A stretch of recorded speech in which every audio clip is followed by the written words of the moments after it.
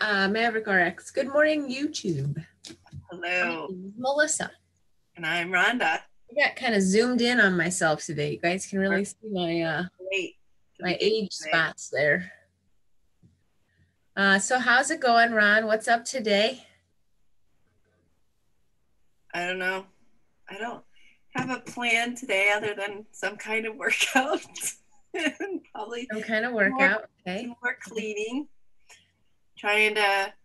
Yesterday I cleaned on top of my plant shelf in the bathroom. It's a task. Little tasks. Good morning, Kate. Hello. You cleaned on top of your, oh dang, see if I zoom out, then you see my husband's clothes over there.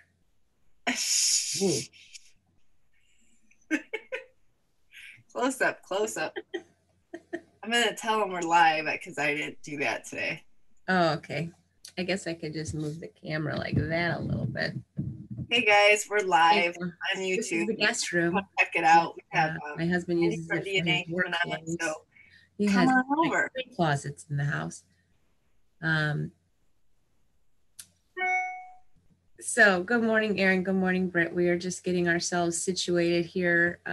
Yeah, we're a little late to the game today. I was having a hard time this morning, gals, because I don't know why. Because it's Friday, because I don't want to get out of bed. It's like, what's the point? I am struggling with the getting out of bed. Yesterday, Joe mentioned he's having a hard time getting out of bed because it is like Groundhog's Day. I thought, okay, what could be different today? Nothing. I was thinking I should I make some pasta. Oh boy. Bring it up over to Joe. I'm sure he would enjoy that. I kind of think I don't know if he's in a assisted living or if he's in his own house. I'm not sure. Well, he did say that he went to the store and it was like, not so. He went during the senior time. Mm-hmm. Yeah, my husband's uncle went yesterday to Costco during the senior packed. I'm like, I think they're better off going. You're never right when it's like early morning or something. Yeah. I don't know. I made burgers last night. I made turkey burgers and regular burgers. So I didn't have any grumblings from the husband. You know. Doesn't like the turkey burgers. Yeah. Yesterday was really a priceless opportunity for me to feel like a moron because I knew that I had clogged the sink. I knew it was me. But I didn't say that. I just said the sink is clogged. That was Wednesday. Yeah. No, Tuesday. It clogged Tuesday.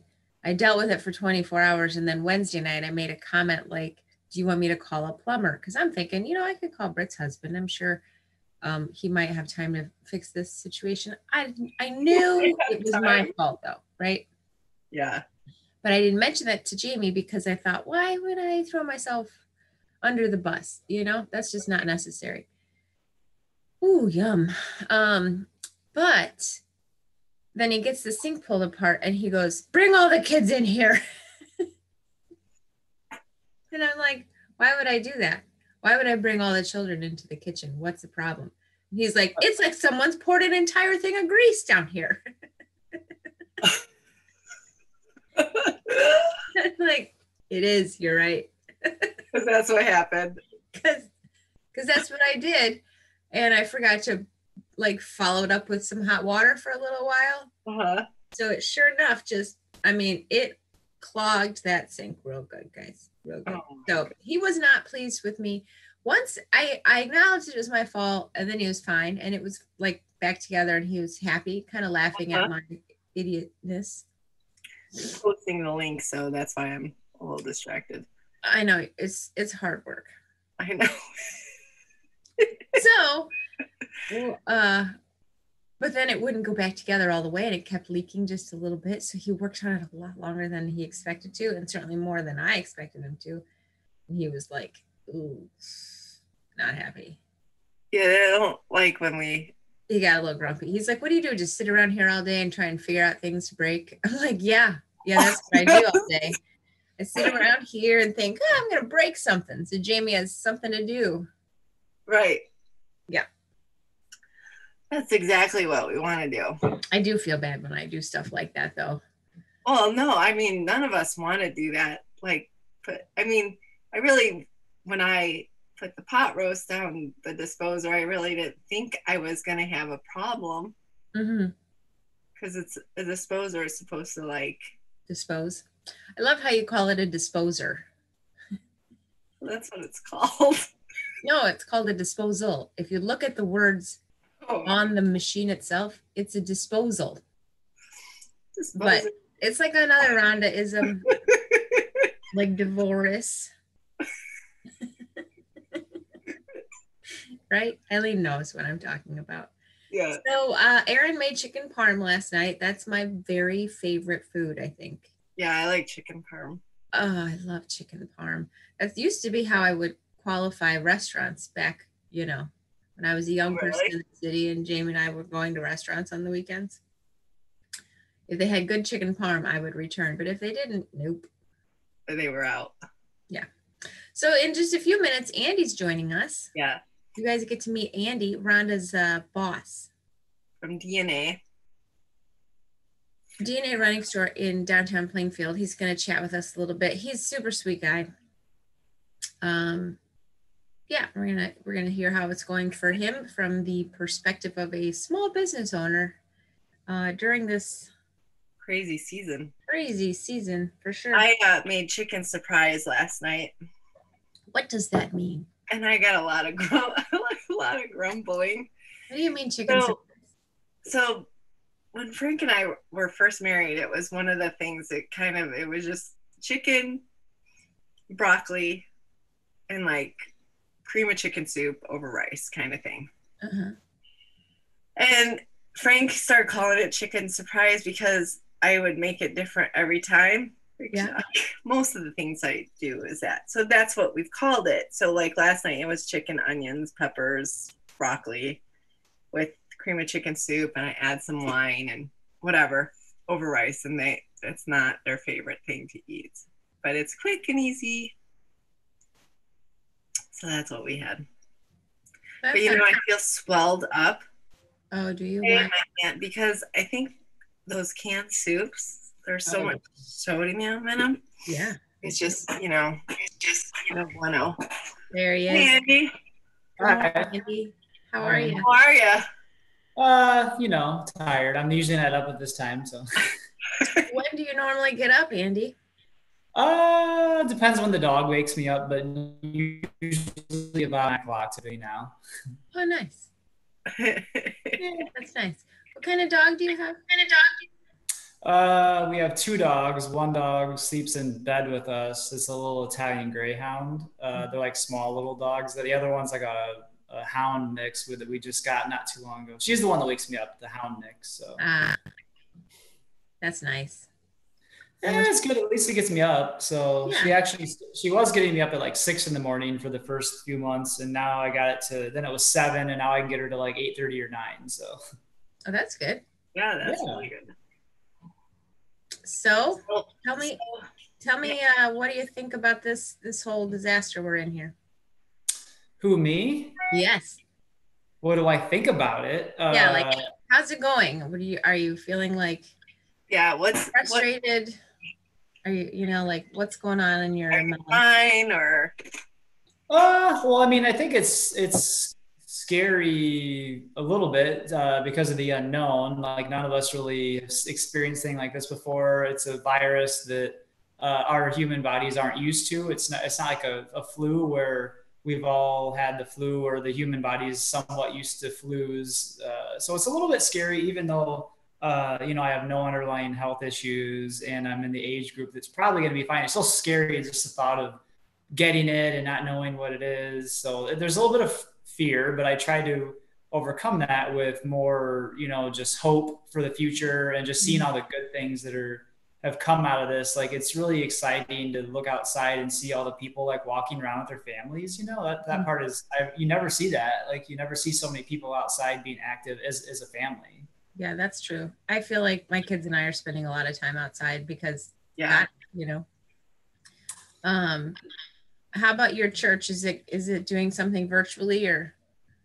Yeah, I go to Mission Bible Church in Manuka, and they for a couple of years now have been doing, they've been doing the live streaming. So they were saying like what a blessing it is that they started that a couple of years ago. Was they kind of they figured it all out, and a couple of years ago also they started doing the giving online where you don't have to bring your money to church. You can give financially online. So they were saying what a blessing it was that they set that up in advance because they're still able to help the church grow financially, and they're also still able to spread their mission on their live stream. Right. Well, and also it's just one less thing to not worry about when you already have it in place. So that's really fantastic. And now you guys are doing something at the store, right? People can drive up to pick up shoes. Yeah, they can do curbside pickup. Rhonda, were you covering that, or you wanted me to cover that? I didn't know if she was talking to me or you. You can cover it.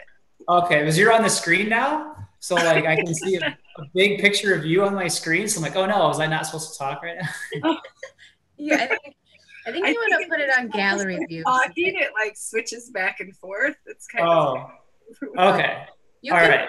Andy, you can put it on gallery view one way or another. I think if you want to, you find a little thing on the screen with your mouse that says gallery view.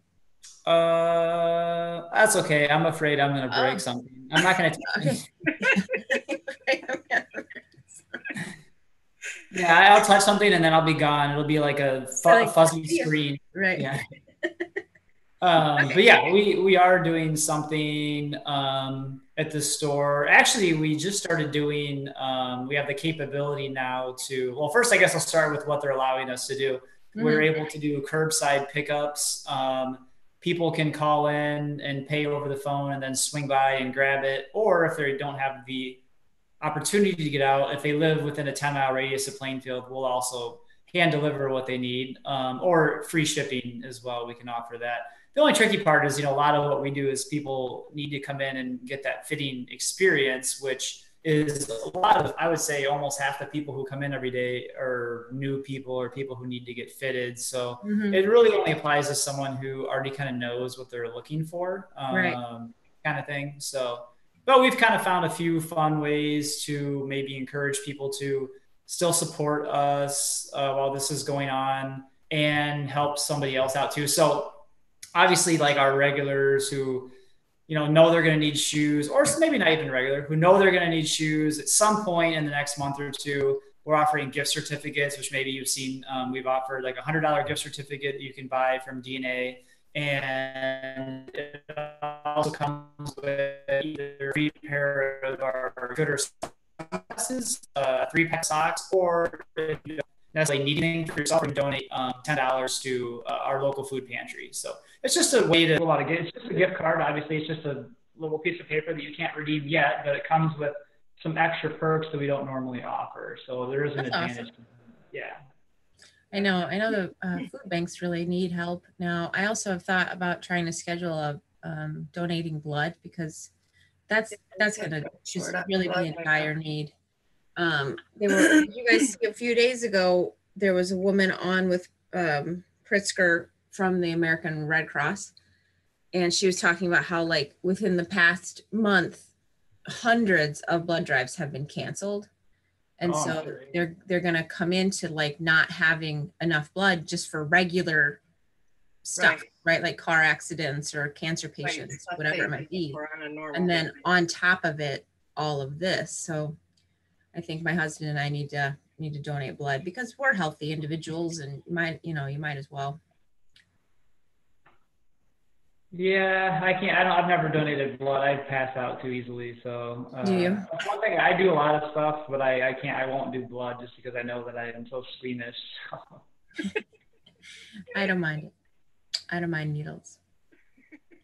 Well, all right. So that's cool. That's awesome. You guys are donating to the food bank, huh, Ron? Yeah, it's very cool that we got some options to keep things going, and we're trying to keep. Your idea. I think it was your idea. It was one of my ideas, yeah. And then we are doing a lot of fun stuff in front of our store to kind of keep a positive vibe, even though a lot of people walk through downtown So we were thinking that it would be fun with the chalk to kind of keep that vibe. So Angie's like the artist there, so she's been creating some cool stuff in front of the store. Did it go away yesterday from the rain? I'll find out today. I'm in today, so I don't know. Probably. So she was saying how she wanted to put a tarp over it. To protect it. Yeah. Amy Radakis is on this morning, and she said that she needs to measure her son's feet. And then you're going to help her figure out what size shoe is best for him. So she's going to do that today. Oh, cool. Yeah. How do you measure a person's foot from That's what I was trying to figure out. I said she was sending me a message through Facebook Messenger. So obviously you want to measure when someone's standing up. Well, maybe not obviously, but you measure when someone's standing up so all their weight is down. Right. So I figured as long as she measured from his longest toe, which is usually his big toe, all the way down like the inner side of your foot back to the heel, I'd be able to take that information and put it onto our sizing chart, like take a ruler and put it on our sizing chart and kind of see what that is. That's a good idea. So yeah, that's the only way I could think of to get close is if she measured his from the top of his big toe all the way to the back of his heel, like on the inner side of your foot, like where your arch is. She said after he cuts his toenails. Oh. Well, that's good. Yeah. That's how my kids are right now. I gotta say, I keep saying, take a shower and trim your nails. Yeah. They're like little claws. So you said something that I thought was funny. You said, which is usually his longest toe is usually his big toe. Usually. Sometimes it's people's second toe. Really? Yeah, usually it's the big toe, but sometimes it is the second toe, yeah. See, you see all sorts of interesting feet. I guess so. Yeah, everyone thinks their foot is the worst. Not everyone, but a lot of people think their foot is the worst that you've ever seen. They're like, oh, I've got really flat feet just to warn you ahead of time. I got really wide feet just to warn you ahead of time. And then I look at it and I'm like, actually, no, your foot's like relatively normal arch and your foot is somewhat wide. But, I've seen feet for, 15 to 20, maybe even 20 years now. And it's like, I have seen some worse, but in most cases, people they're just, they think it's conscious. Yeah. They're foot conscious. They're just foot conscious. Yeah. Or someone told them they have a flat foot at some point, and then they just believed it, and then I see their foot, and I'm like, your foot's not that flat. So it happens all the time. Yeah. All right. Well, so what do you got going on this weekend? Anything fun?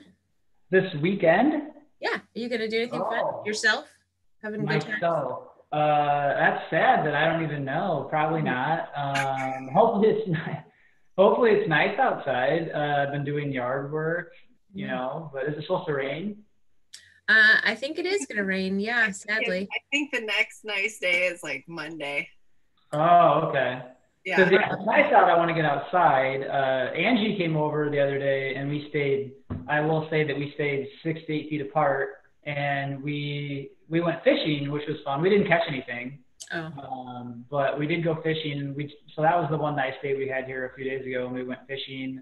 And then, so hopefully, if it's nice out, I like to exercise. Obviously, get outside and do stuff like that. Yard work is nice right now because I didn't do the whole cleaning up of the leaves in the fall. Yeah, we have a lot of stuff around our property that needs cut down so it can regrow for the year. So I haven't done that yet. I used to do it in the fall, but now I kind of just wait till I'm like, it'll still be there in the spring. So I'll just wait till then. My cousin Kate is in Florida, and she's on this morning. She said it's sunny and going to be 90 here today. Oh wow! Gonna go swimming. I gotta tell you, quarantining in Florida sounds like a lot more fun than quarantining in Plainfield. Yeah. Well, it had potential. It had good potential around here, but then it's raining and been it's not pleasant with the rain. So, it's supposed to start raining at 1 today, according to the Apple app. 1. And then, not stop. I guess Sunday is just windy, but not rainy. So, not bad. Well, wind is still. I don't like the wind either. The wind is annoying. No, the wind is cold. Yeah. Messes up the whole temp thing. Well, next time there's a quarantine, hopefully they can pick it during warmer weather or something. So I know. Let's hope there's not a next time. Well, I don't know. Maybe the world needs another wake up call. Like people need to, we were talking the other day when we were out doing sidewalk talk. We're like, hey, like most of the time we spend our time thinking about like our jobs and emails and stuff that's like not that important. And we were outside just having like real conversations about like our relationships and our family. And we were just like sidewalk talking like kids. And it was something that I don't think we do enough of anymore. So it was really cool. No, there's definitely some good things coming out of it. I mean, for sure. Yeah, absolutely. It just doesn't happen to be like the economy. Yeah, well, yeah. Right. But I do think that I have done some of the articles I've read indicate that they might do quarantines later, like in kind of waves, if they can't get a hold of the virus, that it might have to be like another quarantine in the fall. Because of that. So I mean, who knows what they're gonna, if they could. Rhonda, you okay? You don't want to do another quarantine? Not really. Well, I saw one of our former employees who just left, Josie. She's over in the UK now. I saw she went grocery shopping, must have been the other day, and they had them staggered. Like they were waiting in lines out the door, like every 6 feet, and they're only letting people in so often, and they must have to go. And I thought about the other day, I'm like, we're trying to like social distance, and then you go into a Meijer like I go to, or a Jewel or whatever. They don't have it set up with any rules or regulations. They need to have like, you go down an aisle one way, and then there's like should be a traffic flow. Yeah. And like kind of like those things like when you go to a bank or air, when you go to get on an airplane, there's like the little right things you walk through that kind of keep people in the right spots, because it's like there's no social distancing when you're going down the aisle different directions, and so yeah, they don't have for as much as like the US is like trying to think of social distancing. I don't think they've done a good enough job with like regulating where everyone needs to be, which is at gas stations and the places you still can go. I don't think they have them regulated well enough. Yeah, no, I agree with you on that. And I have seen some of that stuff, like there's like X's taped on the ground at Meijer, but only by the checkout. So like the whole store, you can be by people everywhere. Exactly. Aldi has signs everywhere that say like 6 feet social distance, Who does? Aldi, did you say? Yeah. Aldi does. Yeah. It's all interesting, that's for sure. Yeah, I definitely agree. We could do a better job of creating some socially distant. Well, and like even when we come out of this particular section of, being at home, I do think that like the next phase is like, okay, well now only so many people can go in the grocery store at one time. Yeah. I think they're going to keep I think once everybody's back to like, it's not going to go back. It's going to go back slowly. Yeah. Like we're not going to just be like, okay, off quarantine, let's back to party time, events and concerts and stuff. I think that's going to all be slowly back in, which I'm hoping my June concerts don't get postponed, but I'm having a feeling they're gonna. Yeah. Amy Radeka said that Peter Ruby gives guidance for their customers on how to shop and respect others in their store. That's where I've been going. That's where I've been going lately instead, just because they obviously keep more produce in stock, and obviously you can't get like your super essentials there, like your water and stuff like that. But that's where I've been kind of going, just because I don't want the hassle of going to like the big stores. So I've been kind of living off of, which is good. It's been made me more vegan. So I've been. Do they sell milk? I think so. Yeah, I'm pretty sure they have milk. If not, you probably can get it right next door at the meat place. Tischler's. Tischler's, yeah. Crema has milk now too for sale. Like they're selling milk and bread and like some different things like that, not just coffee. I wonder where she's getting her milk from. You think Casey's got a cow somewhere? She's got some kind of farm she's using. I can't remember what. It's got some package deals where you could buy the coffee, the milk. You get coffee, milk, bread, and like some kind of syrup, and it's one of the things that you're supporting 3 small businesses by buying this package or whatever. So I'm gonna have to get that. I don't drink coffee though. But do you want my coffee, Rhonda, if I get it? Yeah, I'll take your coffee. I'll always drink the coffee. I said to Angie, we need to get a coffee date. We're gonna have to get a coffee pot at the store eventually. Okay. But then you won't go down the Crema. We want you to go down. Oh, that's true. That's true. All right. Well, we should probably wrap things up with our prayer requests. Sounds good. Let me ask. Anybody have prayer requests?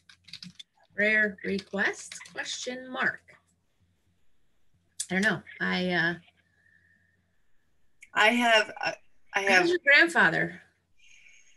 They did a blood test yesterday. That I guess, and then I guess they did not get the urine test yet. So I'm kind of in waiting limbo with that. And then my aunt sent something for a prayer request for my cousin.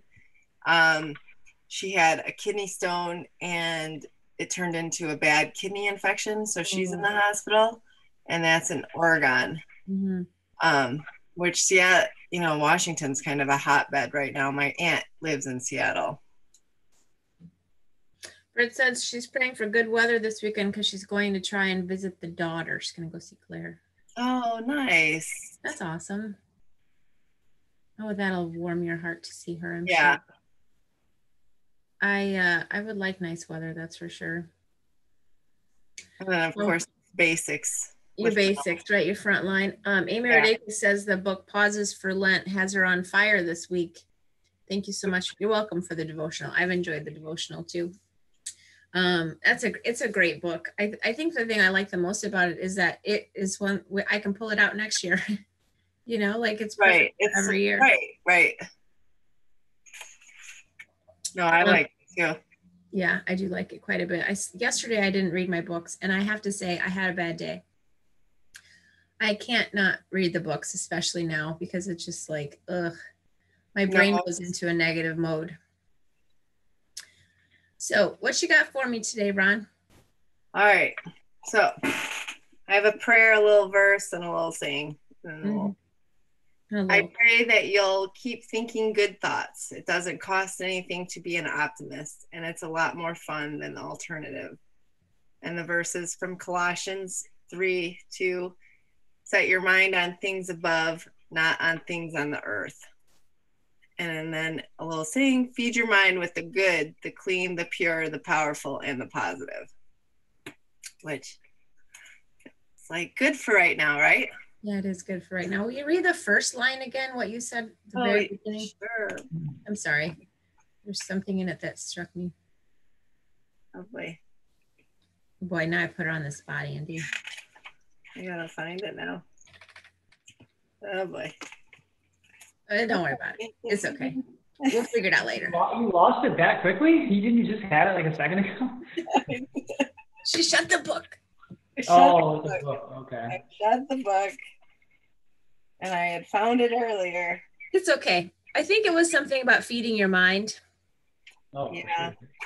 And I think that that's so important right now, especially with all the negativity in the news, to find something. Here it is. I got it. Okay, here it is. I pray that you'll keep thinking good thoughts. It doesn't cost anything to be an optimist, and it's a lot more fun than the alternative. And then the verse says, set your mind on things above, not on things on the earth. Yeah, I like that one. Don't lose the page, because I want to make a graphic out of it. Can you keep the page? Just take a picture of it. That's a really good one, especially right now, guys. So I hope you can keep your minds positive. Erin, I see your kiddos going to their dads this weekend, and I will pray for them to have a good weekend and come back healthy. That's stressful. I know there's a lot of, I think it's challenging when you have shared custody with your children to let them go to someone else's home during a time like this, because you don't know what the restrictions are there, if there are the same kind of structure that you would have, that's stressful. So I'm praying for all the families that are experiencing that. That's a lot. Well, thank you, Andy, for joining us. Thank you, Andy, this morning. And if you guys want to help DNA out during this time, remember you can get a gift card. $10 can go to a food pantry or free Gooder glasses or free socks. So he can help you measure your foot virtually, probably. Just right. tell you how to do it. There probably is an app for that, but we are also getting in some shirts that I had made today. It should be coming in today from our printers, but they say it's like got kind of a nature scene with a guy like a camping nature scene, and then it says social distancing pro. So cool. I like that. Being outdoors and stuff. So those will be in today, and I'm going to figure out how much they cost and all that, because I want to make sure that we save some room in the funds to also donate to the food pantry with the purchases of the shirt. So I'll figure that out today when they come in, and I'll have them up on our website today. Oh, very cool. Awesome. Well, thank you. Have a great day. Yeah, everybody have a good day. Hold on one second. We have a question. Julie said, how do we get the gift cards? She missed the part about how she gets the gift cards. Oh, they're available on our website. DNA.plainfield.com. They can just DNA Plainfield. There's no dot or anything. It's DNAplainfield.com. Yeah, don't ask. DNAplainfield.com for gift certificates. What's the store's phone number? 815-588-0908. Okay. DNAplainfield.com, 815-588-0908. Correct. Got it. All right, guys, have a great day, and we will see you tomorrow morning at 8:15. Our friend Meredith is joining us, so we'll see you then. Bye-bye.